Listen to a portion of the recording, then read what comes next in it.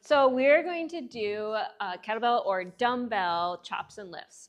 It's going to be harder with both knees on the ground. Another option is to do in half kneeling here, but I want to show you in tall kneeling first. So you're going to bring the dumbbell or kettlebell up towards your shoulder. You're going to take a look at your hands as you're going, and you're bringing it down across your body.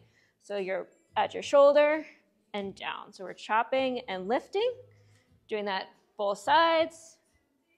And then if you want to make it a little easier, you can definitely bring one leg up, chop to the, or lift to the same side with the leg that's up, and then coming across here.